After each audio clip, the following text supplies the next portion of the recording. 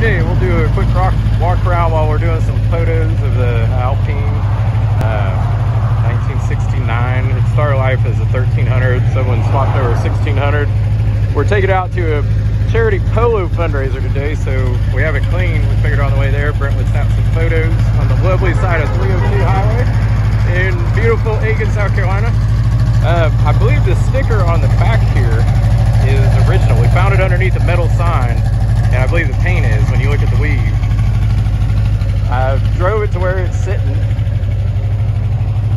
and you hear it running.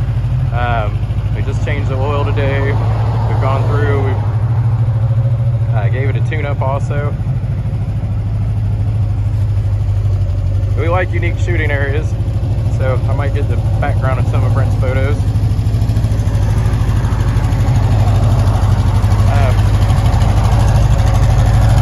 So we do have some history on the car.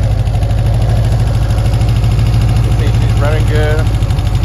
We're going to change the, what do we have left on it? We have a few small things. So we just did the spark plugs. Rewire part of the coil, if you can hear me.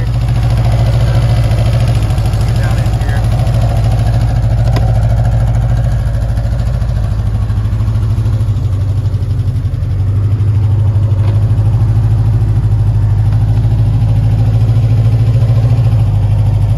So it's a blast to drive. This is its maiden voyage. We've never taken it out before. So very cool to share that with you. We've not done any tweaking to anything. Not yet at least. And she should need probably a little bit. It's a vintage rally car.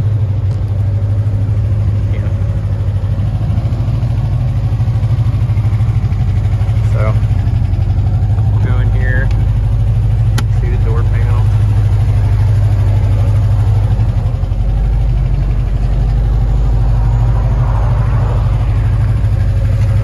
While Brent's shooting, so yeah, contact us for more info. Check out the records. You know, just a unique piece of history. We were getting honked at and stopped and looked at pretty consistently. We're in rural South Carolina, as you can see the Dollar General, the mark of the South. But anyway, yeah, contact Car Cave.